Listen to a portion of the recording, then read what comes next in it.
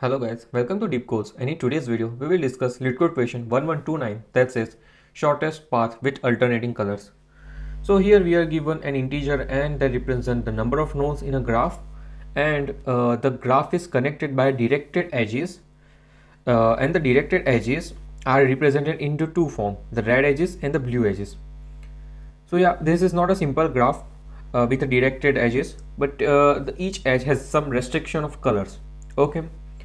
So let's talk about this. What is this red edge and a blue edge? So red edge is from AI to BI represented, that is a directed red edge from node A to B, and similarly the blue edge represents that thing. And what we need to do, we need to return an array of answer of length n, where each answer of x, or for each index I, we need to return the shortest path from node 0 to the node I, such that the edge colors alternate along its path. Okay. So I hope you got this, that for what we need to return, let's say for n equals to 4, then our answer would be of size 4, that is we need to return 4 answer this way, and what each answer would represent, that this is, let's say a0 1 2 3. So this 0 will represent the shortest distance from 0 to 0, this 1 will represent shortest distance from 0 to 1, 2 will represent shortest distance from 0 to 2, and similarly 3, and such that each path, the edges of the path are alternate along the path, means the color alternates, that once you take red, then you have to take blue, else red, then blue. And if such that alternate path doesn't exist or no path exists, then we will return -1 for that case. Okay. And yeah, that is one another thing to note here is that each edge is a red or blue graph, and that could be self edge and parallel edge. So the meaning of self edge is like this. See, the edge that starts from the node and ends at the node itself. So this is known as self edge, and these are parallel edges. See, as you can see here, that this is node 0, node 1, and there is two edges from node 0 and to node 1, right? One edge is a color red, other edge is a color blue, but you can see that both the edges are parallel. So yeah, this type of edges can be present in the graph as said here. So yeah, I hope you guys got the question. Now before moving ahead, make sure to like this video, subscribe to our channel if you find my explanation helpful. So we are now talking about the first test case given here. So we have three edges, right? 0 1 and 2, and the three nodes 0 1 and 2, and the edges are represented here. Okay, so let me try to demonstrate you this here by drawing the complete graph. Okay. So yeah, here let me draw. So initially here we have one node 0, and as you can see that 0 to 1 is a red edge, directed red edge, so I will keep this as red, and 1 to 2 is also a red edge, as you can see here, and blue edge, there are no blue edges. So yeah, in the answer variable, now answer distance from 0 to 0 is always 0. Yeah, it is always 0. Okay, now distance from 0 to 1, it is 1, and is the color path alternating? Yeah, it is only one distance, so no need to worry. Now 0 to 2, it is of length 2, but is the path alternating? No, this one is red and here it is red, so we will return -1. Okay, so as you can see here, 0 1 -1, got it. Now let's draw a graph for this example and look at it once again. So here you have again edges like this, so let me draw a 0 to 1 directed red edge, and 2 to 1. Yeah, you can see here 2 to 1. What is that? Blue edge. So in the answer variable, 0 to 0 is always 0, correct? Now 0 to 1, yeah, you can get 1, and there is only one path, so no alternating or nothing we have to check. Now 0 to 2, is there any path from 0 to 2? No, there is no path from 0 to 2, so you return -1. Got it? So I hope you guys understood both the test case. Yeah, and now if you look at a constraint that there are only maximum 100 edges, 100 number of nodes possible, and the edges can be up till 400. Okay, so basically in order to find the shortest path, see, just forget about this red edges, blue edges, think only of edges, right? We have given simple edges, and for each node from the 0th node, what you need to do, you need to find a shortest path. As you can see, shortest path from node 0 to each and every node x. Okay, simple. So what is that one algorithm to find shortest path? There is one algorithm, the simple traversal, that is BFS traversal, right? BFS traversal starting from the node 0 to all the nodes, what we will get, we'll keep getting the shortest path, correct? So yeah, our approach for this question would be simple. That would be BFS, but BFS plus some constraints. Okay, BFS plus some constraints. Now, what are these constraints? So what constraints we need to maintain? That alternate color path, correct? Alternate color path. So what modification we have to make in this BFS? See, there would be one modification for the queue. So typically queue will store node, okay, current node in the typical BFS. But here what we will have to store is one node, along with node the number of steps of how we reach till this node, and the color. Okay, these three things we will store here in the queue. And second thing is visited array. It would be a 2D visited array. So first this will store the node if the node is visited, and second, the node is visited by which color. So this is color. Now you might be confused that why we are using this. So in order to explain this, I have few examples to tell you. So yeah, let's find the answer for this example. Okay, so initially from 0 to 0 it's 0, correct? From 0 to 1, as you can see, it is 1. From 0 to 2 it's also 1, right? From 0 to 3 it's, you can see this alternating B and blue and red. So yeah, you can take that. From 0 to 4 it's blue and blue, you can't take it, so -1.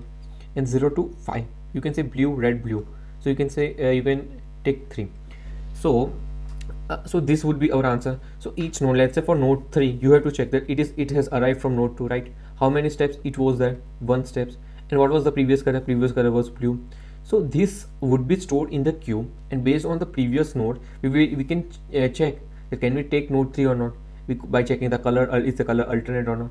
So this is how we will store each and every information in the queue, right? So queue would be this. Okay, so I hope you got that how we will be using queue. Now second thing, you might be wondering that why visited 2D array with node and color. So let me show you that with this example. So let us take this answer array again. Now from here 0 to 0 answer is 0, 0 to 1 answer is 1, 0 to 2 there are two ways, either you can take red or you can take blue. So whatever you take, you will get answer, right? 1. Now for 0 to 3, as you can see that 0 to 3 there are two ways. If you have taken 2 1 step and red color, and 2 1 step and blue color. So let's say you choose this red, 0 to 2 red, 2 to 3 blue. Okay, you choose this blue. Okay, got it? You are currently traversing by this 0, this. So you can reach this 3, right? 0 to 3 in how many steps? 2 steps. Now 0 to 4. Can you reach 0 to 4? Once red and second blue. Yeah, you can reach in 2 steps. But 0 to 5, can you reach 0 to 5 with this blue, red, blue, blue? You can reach, no. So in that case you will return -1. If you do this, then it's wrong. This is wrong. See, one way you can think that yeah, 5 is visited, and 5 can't be visited because you took red, blue, then there is only blue edge. So in that case, if you only maintain visited of node, then this will give you wrong answer. So we have to also track that this 3 is that there is one option to visit its previous node 3 by taking this one edge, this one you take blue, red, and if you have chosen blue and red, then there is option to traverse 5, right? Blue, red, blue. So here we won't return -1, instead we will return 3. 3 would be our answer, because it is, as you can see, it is possible. And what we will store of node and with color.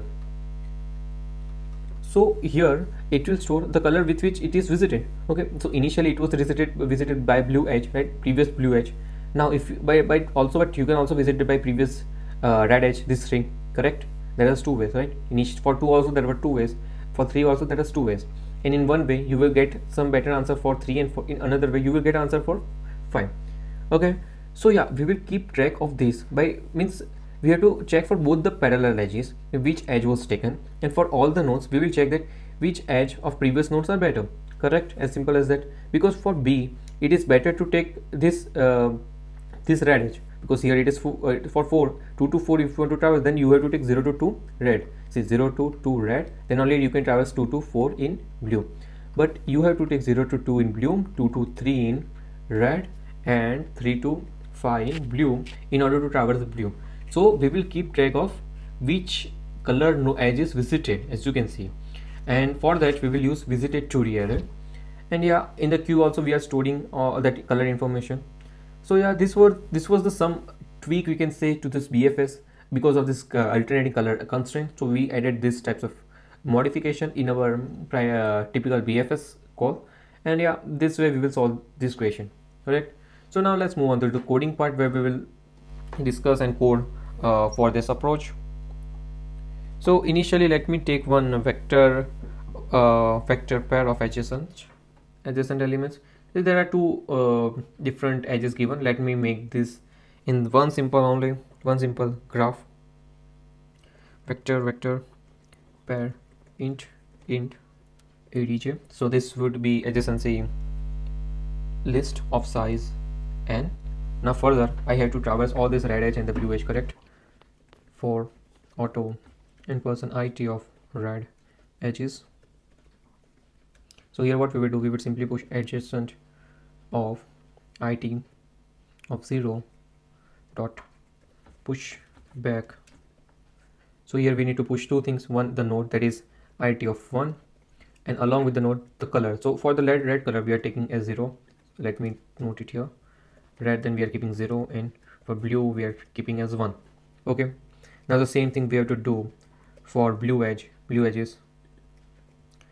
The only difference would be here we would store 1. Okay, so yeah, now further what we can do, we will make one vector int of answer of size n, and we will store all -1.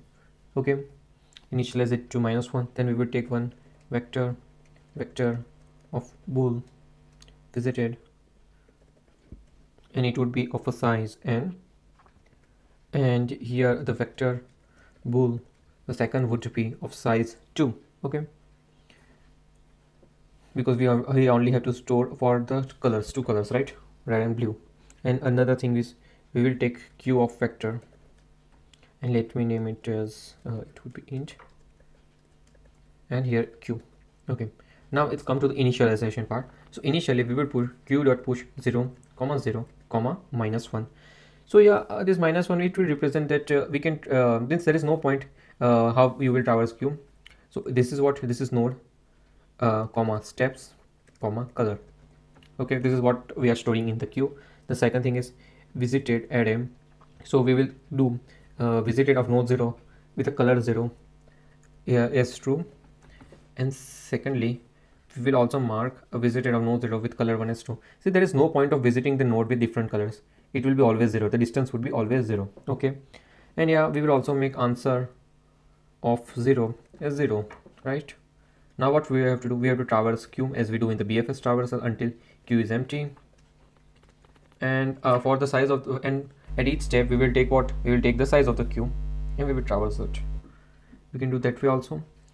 And yeah, since we are storing steps, we can take one node at a time and traverse that also. Okay, that's also fine. So let me take vector int current equal to q dot front and pop that out, q dot pop. Now from this we have to take the node that would be current of 0, steps is equal to current of 1, and color, let me name it as previous color, equals to current of 2. Yeah, based on the indexes as you can see here. Now what we have to do, we have to traverse this adjacency matrix. Okay, adjacency list. For auto, what we will do, we will traverse the pair. So pair would be, let me name it as neighbor and color of adjacent to this node, right, the node we have taken here.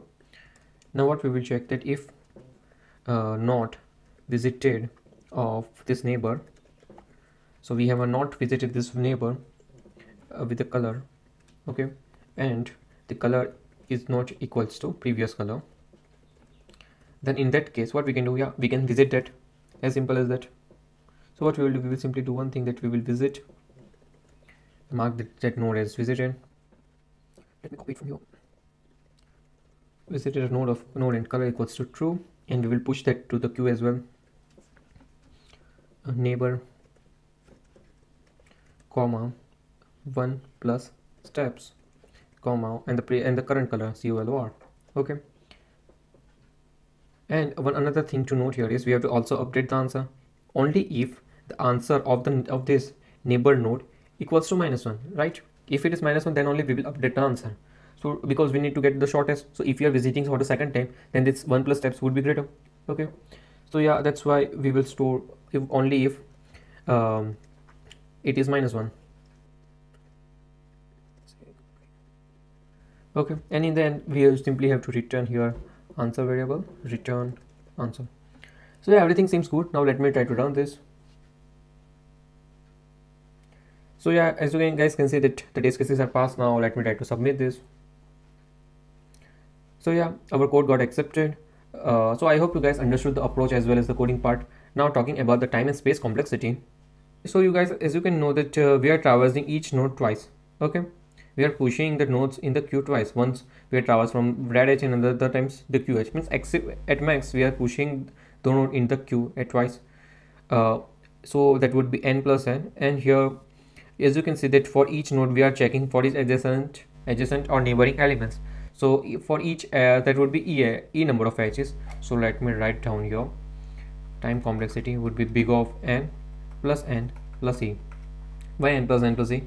Because we are taking each node twice. Okay, so that's why n plus e. And space complexity would be big of n plus e, because here as we are storing the total number of edges that are e edges into this one adjacency list, and further this queue will contain n nodes at a time.